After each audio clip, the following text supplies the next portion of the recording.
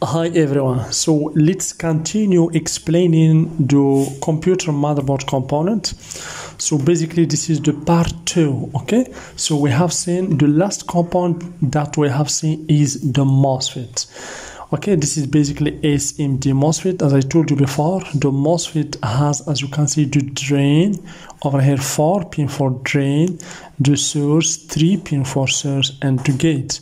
Here we have the gate. So basically the gate is the pin that receives the control signal in order to make the MOSFET in an active state. Okay, basically we called it MOSFET or switch or voltage regulator.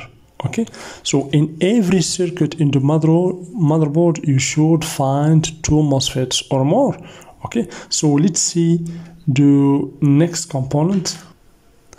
So we have SMD transistor. Basically this is a 3-pin component. As you can see here, we have base, collector, and emitter. Okay, so for the transistor, the base is exactly like the gate for the MOSFET. Okay, so when the base receives a control signal, the voltage or the current will pass from collector to emitter or from emitter to collector, depending on the type of the transistor. Is it PNP transistor or NPN transistor?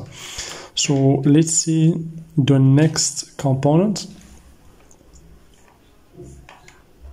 So here we have SMD LED. So remember please that SMD means surface mounted device, and the opposite of the SMD is THT or True Hole Technology device. So basically the LED is just a diode. As you can see, we have here the symbol for the LED.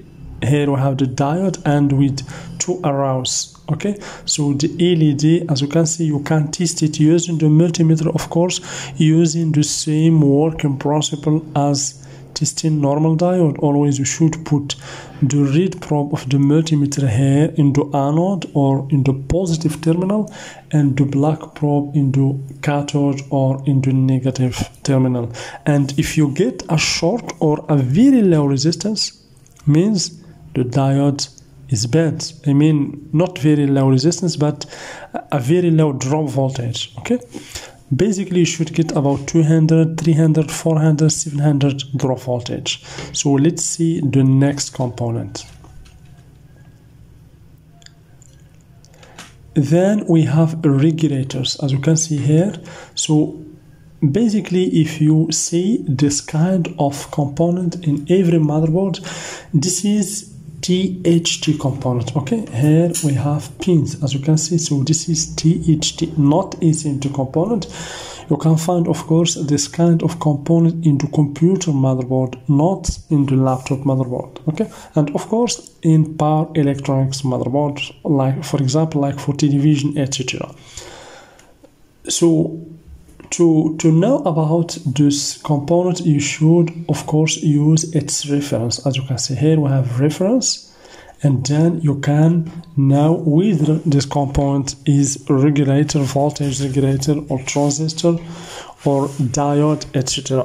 Because sometimes you can find a diodes with 3 terminals. Okay, so always for voltage regulator we have the input and the output voltage, and of course we have the ground. So for example, it takes 12 volt and get here 5 volt. Okay, so this is for voltage regulators, and I will show you in the next lectures and next videos how to use this reference and how to look for the data sheet of any component you have. Okay, so let's see the next component.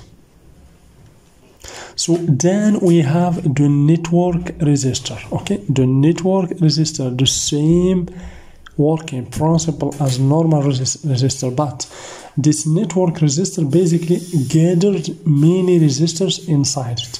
For example, for this one here, it combined 3 resistors. As you can see here, we have schematic. Basically the schematic is a network resistor with 4 resistors inside it. Why exactly we use this kind of component? So we use this kind of component in order to gain space. Okay, because the motherboard is not a very big motherboard. So in order to gain the space, you can use a network resistor rather than use, for example, 4 resistors, and of course you will need a very space. Okay, so let's see the next component. So then here we have the current sense resistor. This is basically a very important component that you can find, of course, in every computer motherboard. So this component has as a purpose to control the current. Okay, so basically here we have the symbol for current sense resistor. Okay, so if you check using the multimeter this current sense resistors, you will get a very low resistance, and of course a short if you use a multimeter in the mode of buzzer. But it's not mean that this resistor is failed. No, this resistor basically is designed to get you a very low resistance, and of course it controls the current in the circuit. Okay, so let's see the next component. Then we have fuse resistor. As you can see, we have fuse resistors. You can find this one, for example. This is basically resistors, but we call it sometimes fuse resistors. Why? Because we have here 0. Okay, 0 ohms means a very low resistance. You can find 0 like this, or even 3 zeros, the same thing. And of course we have here 2 symbols for resistors. You can find this one and this one. Basically this is a US symbol, and this is the universal symbol. This one is the universal symbol. Okay, so let's see the next component. Then we have the thermistor resistor. Okay, the thermistor resistor. So please pay attention, because in laptop motherboards you can find this component like those, like ceramic capacitors, with many shapes and colors. So pay attention, because for example you can find this one. This is basically a thermistor resistor, but this one also could be a ceramic capacitor, just using the colors. So by experience you can be able to identify the components. Okay, and of course you can find also other components like this are inductor or coil.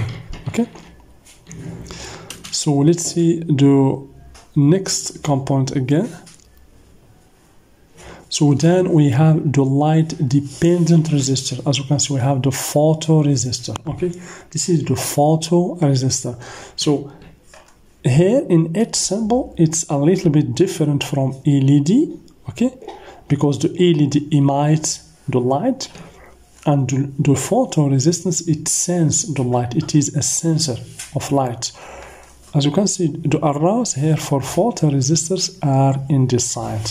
Okay, so let's see again the next component and let's discuss it. So we have the diode, or the Schottky diode. Okay, so basically in every motherboard you can find many types of diode. You can find diode like this one. So basically this and these 2 diodes are THT diodes, or true Hall technology diodes, because we have here terminals, as you can see, and these 2 are SMD diodes, as you can see.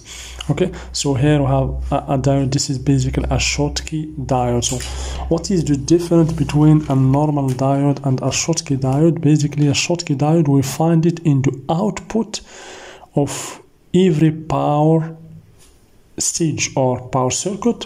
Why? Because it adjusts the current in the output stage. Okay, and of course never replace a normal diode with a Schottky diode, because the Schottky diode is a fast diode. Okay, and of course, as I told you before, here you can find also a component like this one. It's exactly like a transistor or voltage regulator with 3 terminals, but it's a diode. It's a Schottky diode, not a transistor. Okay, so next let's see the next component. We have here the TVs diode. You can find also this kind of diodes that we call it TVs diode. Basically, we have the symbol here for TVs diode, two diodes connected with their cathodes. Okay, so let's see the next component. We have crystal oscillator. Okay, so basically crystal oscillator, you can find many kind of crystal oscillator. This is, for example, two examples, and here we have the symbol.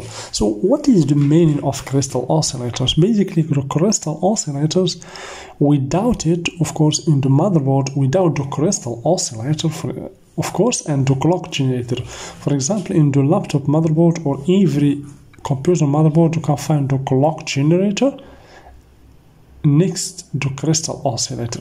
Without these two components, the motherboard cannot work. Never. Why? Because the clock generator and the crystal oscillator gives the control or the clock, the timing, to synchronize all components in the motherboard. So without it, nothing will be happen. So let's see another component. The next component, we have 8-pin MOSFET, as we have seen before. Basically, we have seen already 8-pin MOSFET here. We have a right schematic here, for example. For drain, always we have 4 pins, and for source we have 2 pins, and for gate we have the 1 pin. Always the pin number 1, 2, 3 are for source, the pin number 4 are for drain, and the other pins 5, 6, 7, 8 are for drain. Here we have the MOSFET. So that's it for the part number 2. We're gonna see tomorrow or today, maybe today, in the next video, the part 3. And please don't forget to subscribe, like the video, and share the video. And for anyone who want to join me in the Patreon page, you are very welcome. There in my Patreon page, I share in a daily basis laptop schematics, a lot tips and tricks and secrets about how to repair efficiently laptop motherboards and computer motherboards. Thank you very much, and see you in the next video.